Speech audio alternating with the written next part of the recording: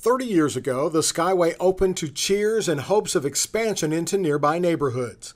Now, with the Skyway's end in sight and with autonomous vehicles as its long-term replacement, JTA is already working on its expansion plans. The autonomous vehicle program is called the Ultimate Urban Circulator, or U2C for short.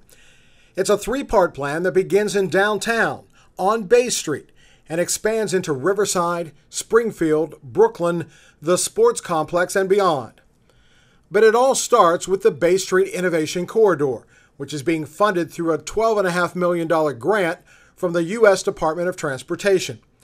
The project will feature as many as 15 autonomous vehicles running on Bay Street between the sports complex and Hogan Street.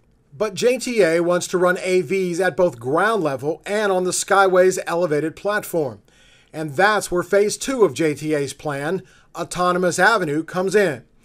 Autonomous Avenue is an elevated test track that will run between Jefferson Station and the new Regional Transportation Center at La Villa.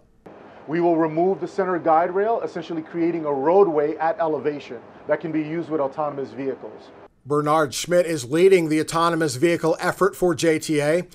He says the Autonomous Avenue project will be a proof of concept that will allow the JTA to then retrofit the entire Skyway infrastructure to accommodate autonomous vehicles and expand the current system from a 2.5-mile elevated track to a full 10-mile transit network, both elevated and at grade.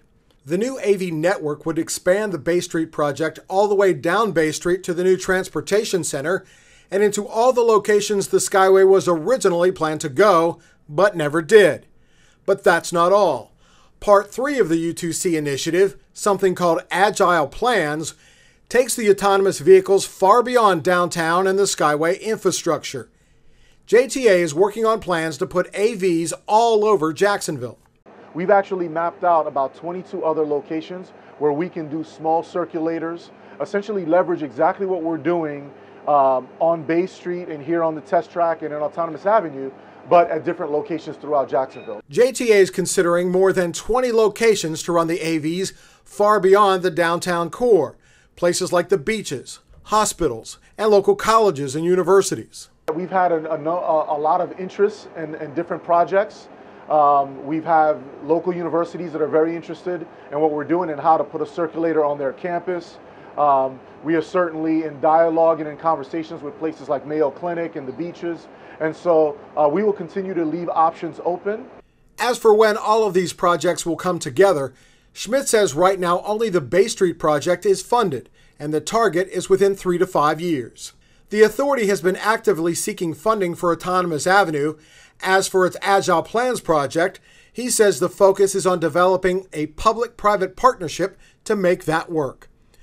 And while a lot of cities are interested in going autonomous and some are doing testing, Schmidt says the Jacksonville project is unique in one critical way that could change the entire landscape of the AV world. There are a lot of pilots and demonstrations throughout the United States, but the Autonomous Avenue portion is the only project that I'm aware of in the United States where we are proposing converting a monorail automated people mover system to be used with autonomous vehicle. Our ability to do that, and if we are successful, I think we'll make a big statement for the US DOT to look at that and to leverage that and a bunch of other cities that have similar systems that are in various states of good repair. So that is an incredible feat and project to do because it represents a big deal for what can potentially happen in these other cities. In downtown, Bill Milnes, JTA, making moves.